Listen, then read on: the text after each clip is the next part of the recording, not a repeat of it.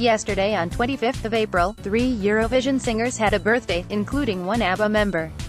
Today, however, there are 2 Eurovision artists that celebrate their birthday. That is, 2 birthday girls, one born in 1984 and the other 1982. Nadja, Benaissa and Mija Martina were born on this day.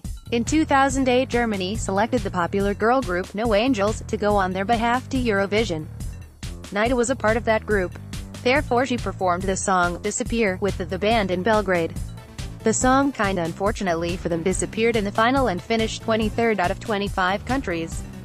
Mija Martina, 34, Bosnia and Herzegovina selected Mija to be their representative at Eurovision in 2003. That is why she performed the song Ne Brini on the stage in Riga.